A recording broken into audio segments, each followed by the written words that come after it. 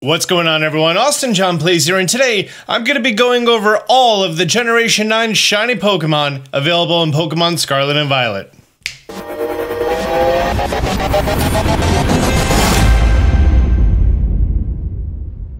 I'm making this video for two reasons. One, if you're shiny hunting Pokemon out in the wild and you don't know what one looks like, you can just fast forward to the regional dex time that's appropriate for the Gen 9 Pokemon that I'm covering here. And two, I've actually been speaking with many people who are colorblind who have a very difficult time seeing some of the shiny Pokemon in this game. And because of that, I thought it would be a really good idea for me to cover all of the Pokemon, and I'm going to be showing you their regular and their shiny version. But also, some of these Pokemon are very difficult to see with regular vision, so you may find some added benefit to this as well. Now, if you have regular vision, by all means, go on to Cerebi and just look at the two pictures and don't scroll through this video, but I wanted to make this video, that way it was on YouTube.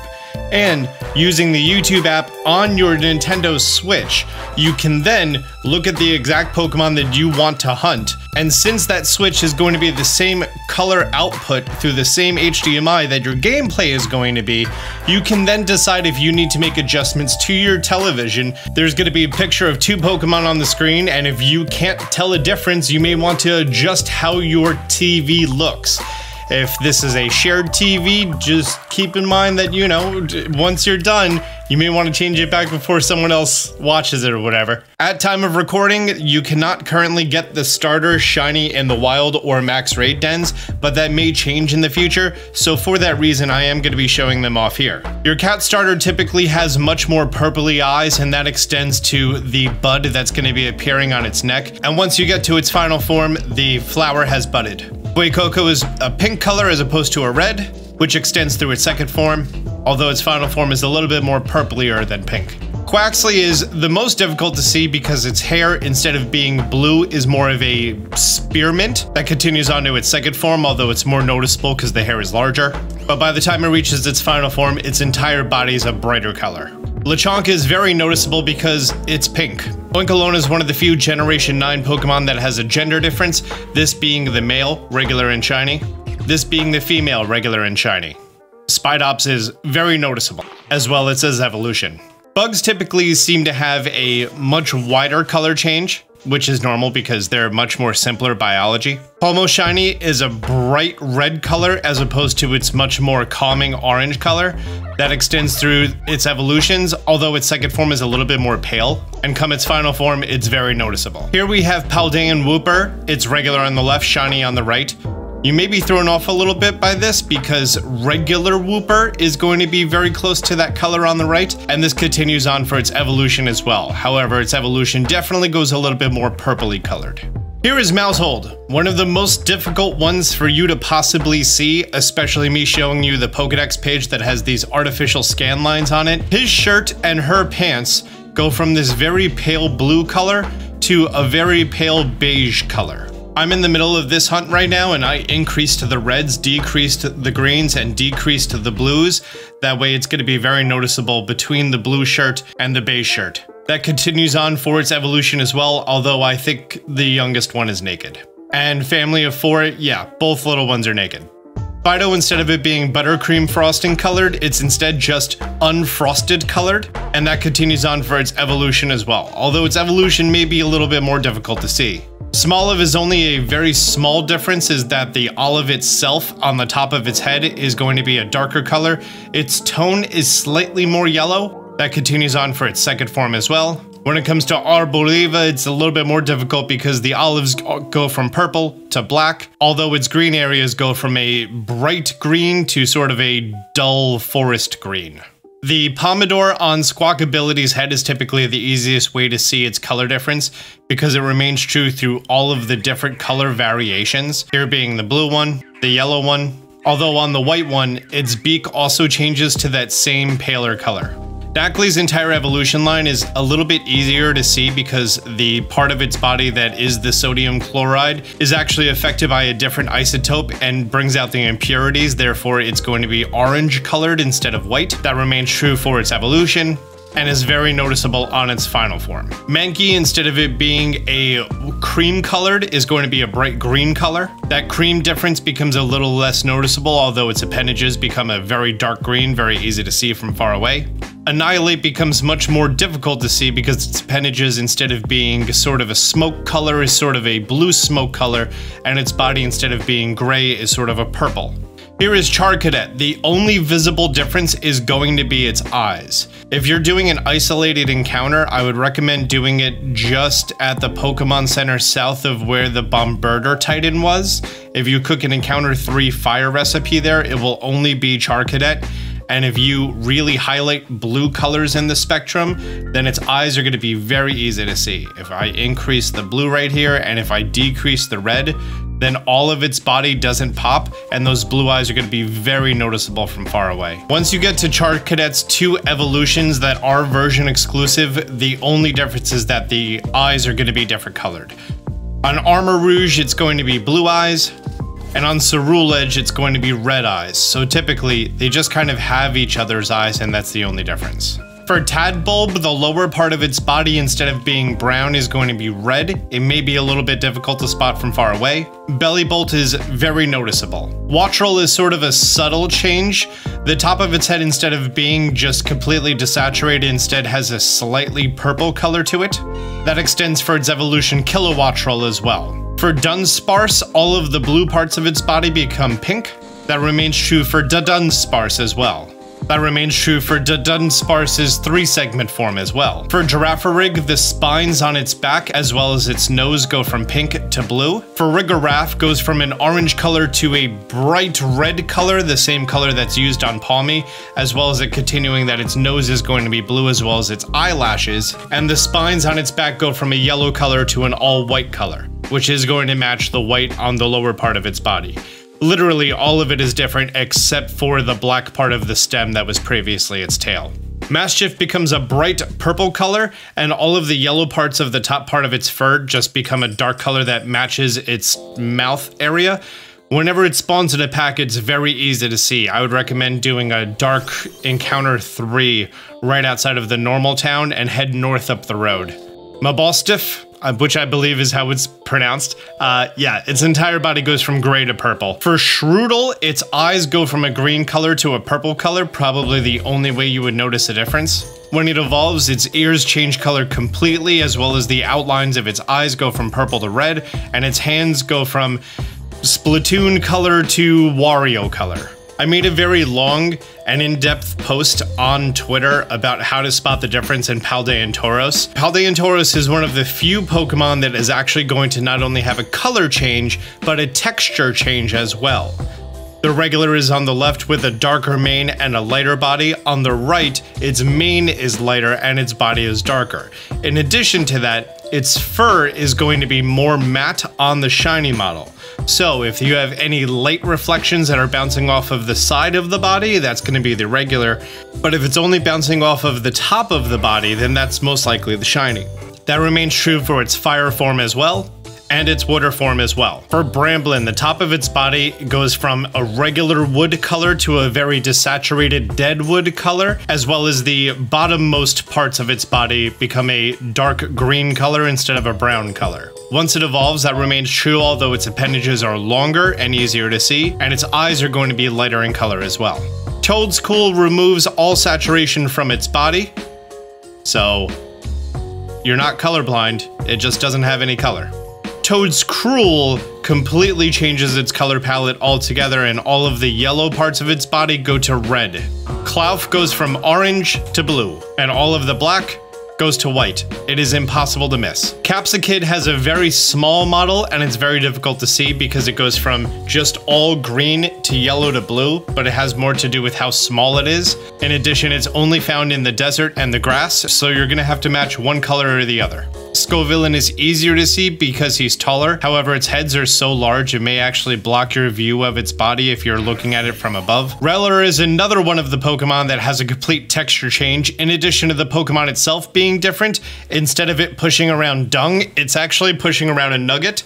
And because it's a metal, it has the same light reflections that metal does in the game. When it evolves, all of its body becomes gold, like an ancient Egyptian stag beetle. Flittle is so small of a model that it's going to be very difficult to see, that really the only difference is that its skirt, instead of it being pink, is going to be seafoam green colored. Once it evolves to Espathra, it's much easier to see because the large part of its wings, instead of orange, dark purple black, just black, dark gray, they're much different. For Tinkatot, the crest on its chest as well as its weapon go from steel to bronze colored. Once it evolves, you'll see that the two petals from its skirt and its weapon go from steel to bronze. And for Tinkatuff, that remains the same, that the petals on its skirt and its extremely large weapon go from steel to bronze. Wiglet gets color. Wugtrio completely changes color. Bombirdier is actually a difficult one to see in that the only difference is that its feet and its bill lose saturation and its eyes get a little red outline. I went to the south side of the water town with a dark encounter, and at night they're all going to land and roost, so it's easier if you take out your camera app and you hunt it that way. That's how I got mine. Palafin was actually the first Gen 9 shiny that I got. It's very noticeable that it's going to be purple instead of blue, and all of the water is blue, so it's going to stand out a lot. Did I say Palafin? I meant Finizen. This is Palafin. Oh, do I have its hero form shiny as well? I sure do. Varoom goes from being a silver engine to a gold engine, like on old 50s hot rods, and that remains for its evolution as well. Cyclizar is a completely different color altogether. The top of its head becomes much lighter and its body just loses saturation. Orthoworm is one of the most noticeable differences, whether it's going to be just poking its head out or if it's going to be laying flat. All of its body goes from red to blue.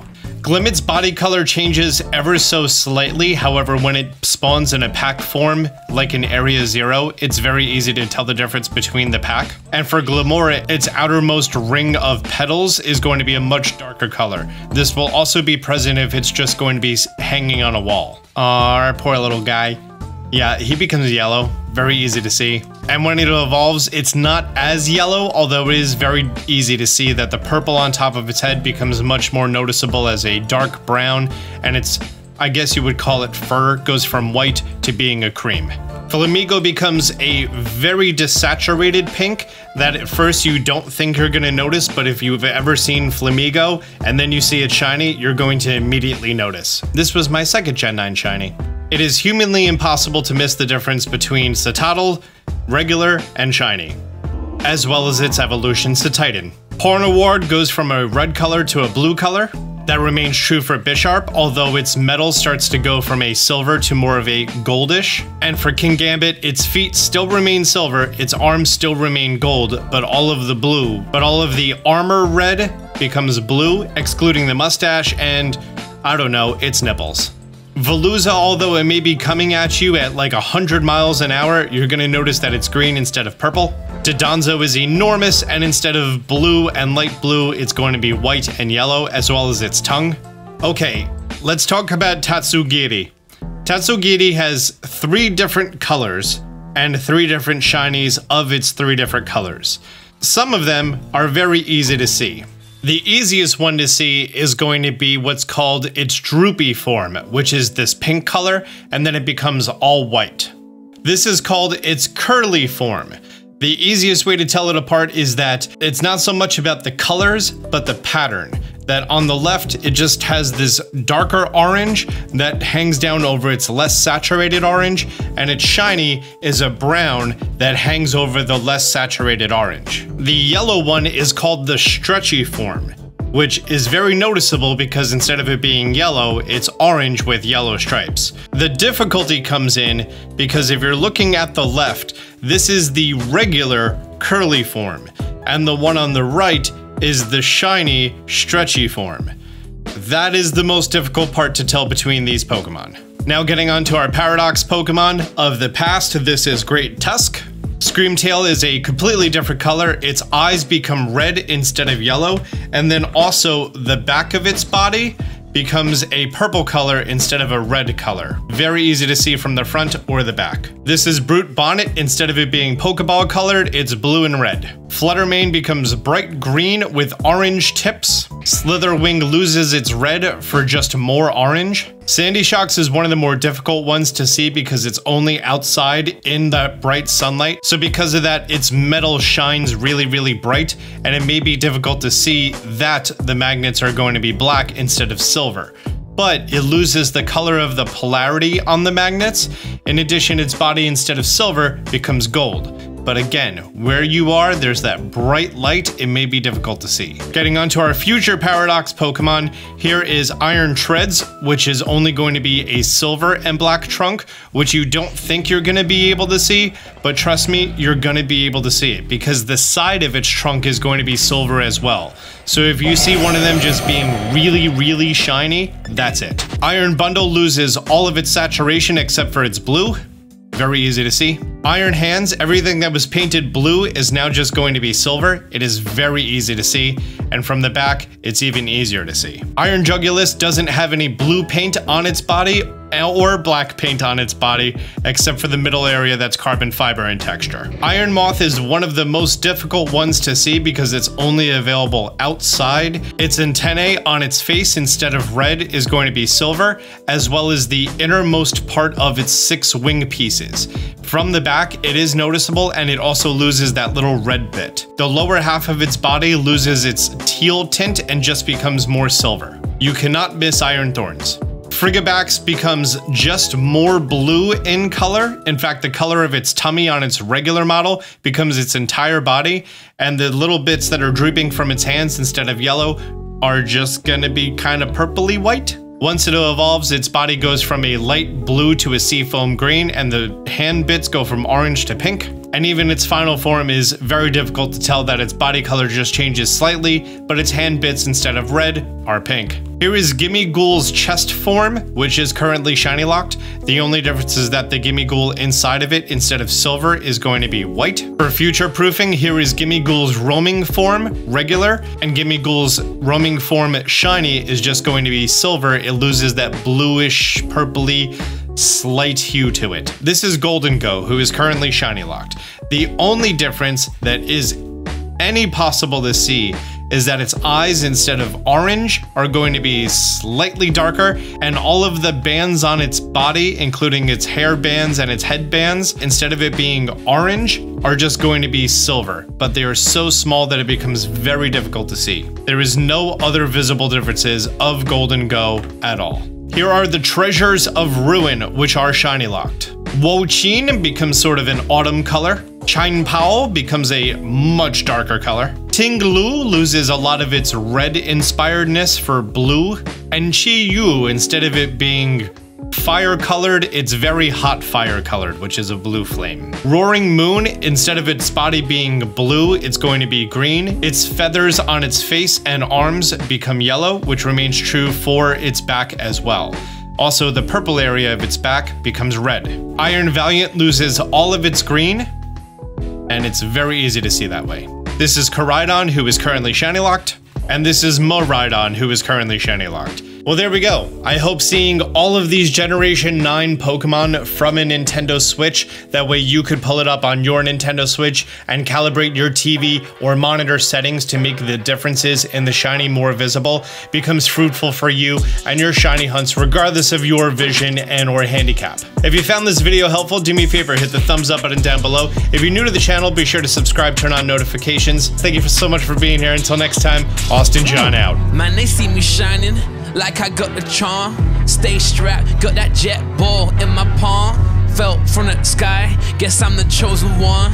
And if you need to know how, check out Austin John. Champion flow, yeah, I got that champion flow.